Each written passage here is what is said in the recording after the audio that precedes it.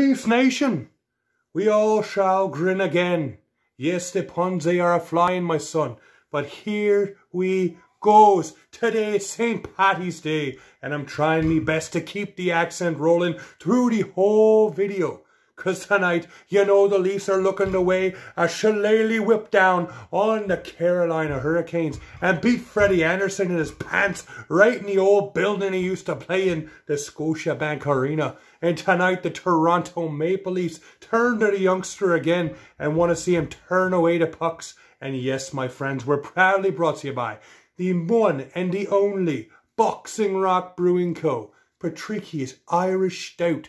Absolutely delicious. You need to try it. This is the Irish beer for the Irish game. And you look at the Leafs in their white and green uniforms. Absolutely amazing. And yes, we have a special giveaway. Let's roll back. Turn back the clock on a throwback Thursday on St. Paddy's Day. And it's Matteo Stajan. A rookie card for Mr. Matthew Stajan.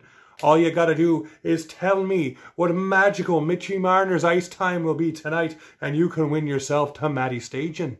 Now tonight, the Toronto Maple Leafs looking to take care of business for the second time with no Mr. Austin Matthews and John Tavares. He did not disappoint last game, even though he didn't play over 17 minutes. So I'm looking for John Tavares to keep the trainer rolling and keep the point per game pace, if you know what I mean. And I definitely want to see wee Willie Nylander get on the board with Alex Kerfoot popping off an assist. And then Mr. Mojo Morgan Riley will be the one coming in beside him. So tonight, I am looking for the young gun to pick up another victory between the pipes. Mr. Colligren, cannot wait to see him turn in another performance. Ice in his vein, I say, clearing the puck and doing all that. So tonight, I'm looking for the Leafs to pick up a St. Paddy's Day victory over the Carolina Hurricanes with a 3-2 score. What say ya? Let me know in the comments down below. And you know what it is. It's Go Leafs Go!